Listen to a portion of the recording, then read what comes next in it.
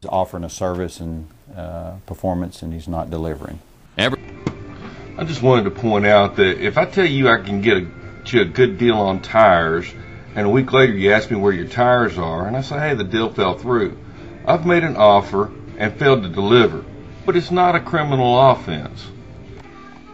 Now, on the other hand, imagine if an elected official, like say the sheriff, entered into agreement, a contractual obligation imposing on him a duty to do 2 inspections a month at the jail facilities.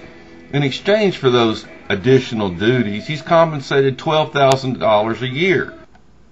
Inquiries about copies of the reports or information related to those inspections have returned a response from the sheriff's office that they have no records.